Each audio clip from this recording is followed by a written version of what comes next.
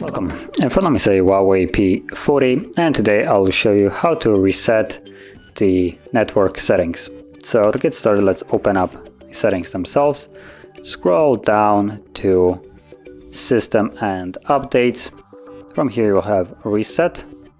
Tap on that, and right in the middle you have Reset Network Settings.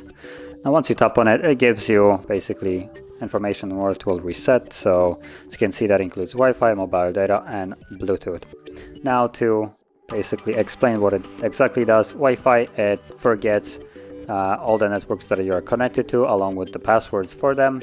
Bluetooth disconnects all the Bluetooth devices that you have been connected and basically unpairs them, while mobile data means literally nothing. And yeah, so once you tap on reset, it disconnects from mobile data and then automatically reconnects, because that's how phones work.